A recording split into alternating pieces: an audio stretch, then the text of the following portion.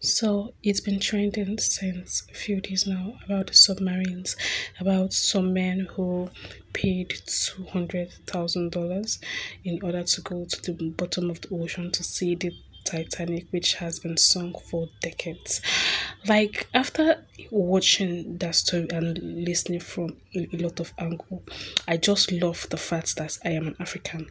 There are some things that I know most Africans will not consent to, and also most black people quote me if I am, or that Ocean Gate submarine is so small that most African will even tell you that they are claustrophobic. One, two, going into the deep dark part of the ocean. Most Africans growing up, we were scared of the dark. Like we can't go into places where there are no lights. How did these people end up there? I just hope that they are rescued as soon as possible. We just keep being hopeful.